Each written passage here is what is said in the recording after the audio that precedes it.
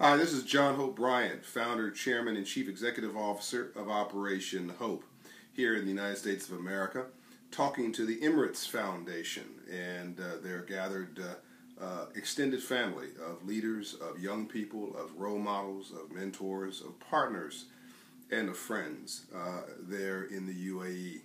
I am referencing my country and yours, but in reality we're global citizens. We're all one.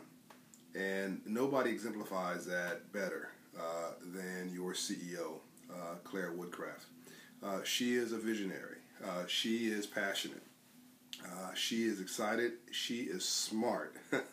And she is well connected. And to see somebody with this much potential and influence, using that potential and influence to empower young people to make the world a better place is truly inspiring. And has my absolute respect. I'm really talking to you today about a new movement. I'm talking to you today about a friendship. I'm talking to you about a bond. I'm talking to you about a relationship. Why are those things in the same breath? Because you don't do business with companies or countries or institutions. You do business with people. And you've got to trust who you're doing business with. You've got to feel comfortable with those individuals. You've got to build a rapport and a relationship so that there is genuine care and concern for each other.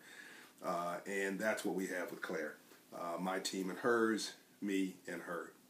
A real commitment to something larger and more important than ourselves. I believe financial literacy, the issue that you guys are rallying around, that we have worked in the curriculum for all young people 15 to 25 years of age there in the UAE. That this new financial literacy piece is the new civil rights issue for a generation around the world. If you don't understand the language of money, financial literacy, and you don't have, as an example, a bank account, at some point you're an economic slave. Or to quote my hero, Ambassador Andrew Young, who was the right arm to Dr. Martin Luther King Jr. in the civil rights movement, to live in a system of free enterprise and not to understand the rules of free enterprise must be the very definition of slavery. Why am I talking about civil rights issues when all anybody wants to do really is to go shopping? Because this is the way the world works, and this is the issue that the world is dealing with right now. And we can't just continue to focus on the pleasure principles of life. We've got to focus on the work of life, because rainbows only follow storms. You cannot have a rainbow without a storm first. And you are there in the UAE experiencing, for the most part, an enormous uplift, an enormous opportunity, and the best of everything. But the rest of the world is not in the same place. And I hate to tell you this, but you may not be in the best places forever yourselves. That's just the way the world works.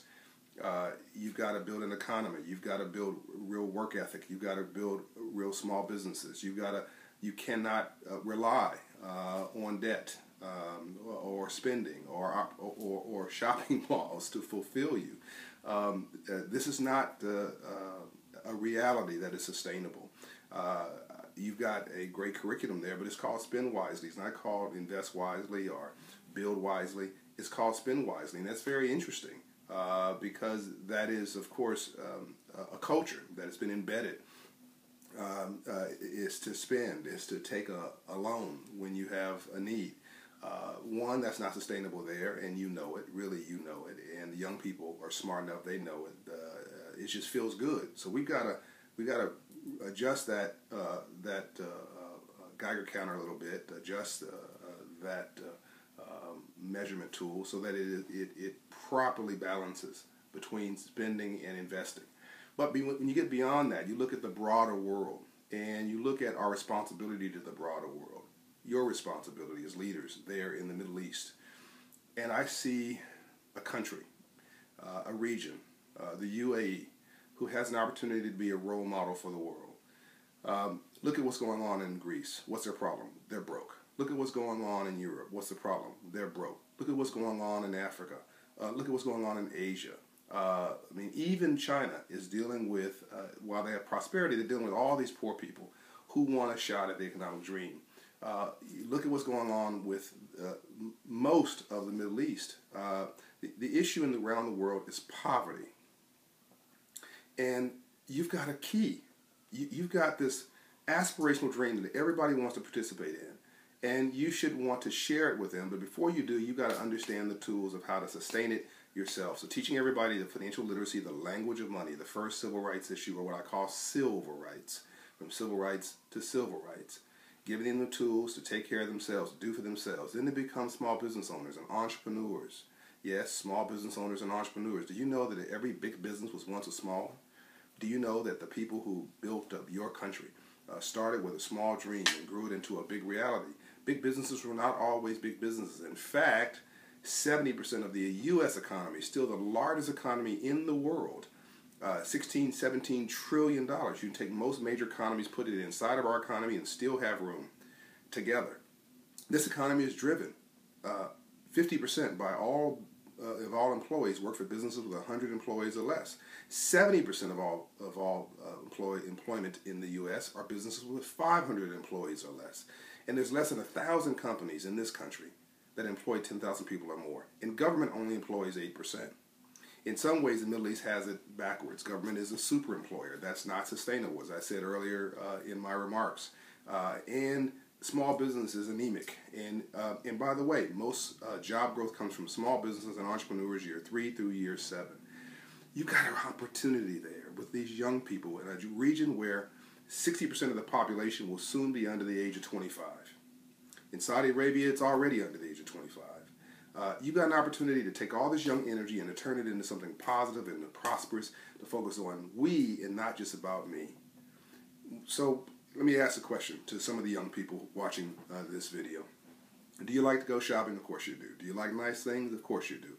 So do I. But do you want to change the world? Sure you do. Do you want to have a legacy that lives longer, larger, and more important, that looms more important than yourself? Sure you do. Do you want to know the world? Do you want the world to know that you were here? Sure you do. Everybody does. That comes from not getting, but giving. It comes from living for something larger and more important than yourself. It comes from having a vision that towers above your own limitations, your needs, and your wants. It comes from learning how to build something. And financial literacy is at a fundamental building block that allows you to put other things on it.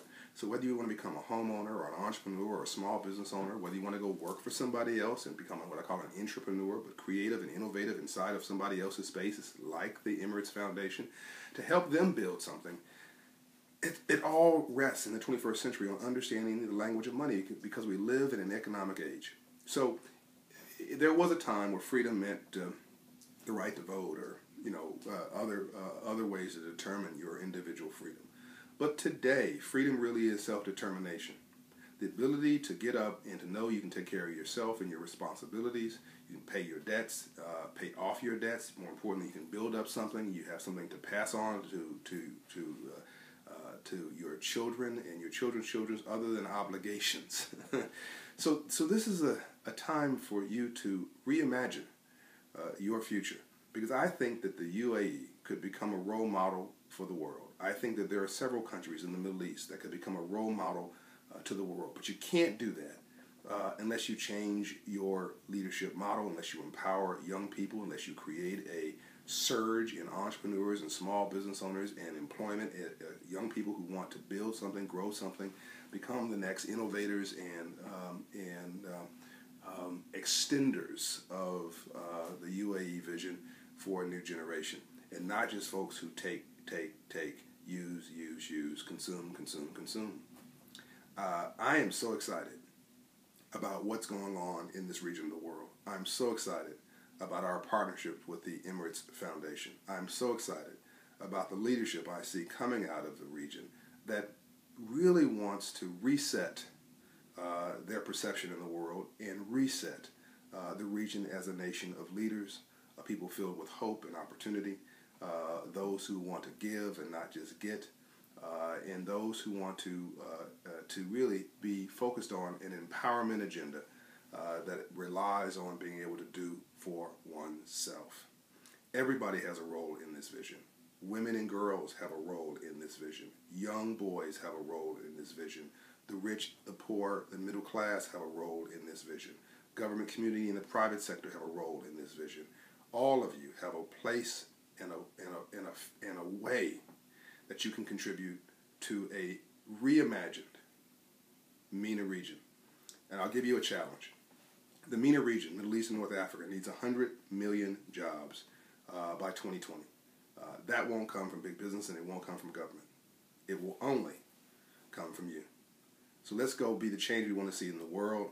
Let's go change the world, starting with right now. I'm honored to be your partner. Let's go.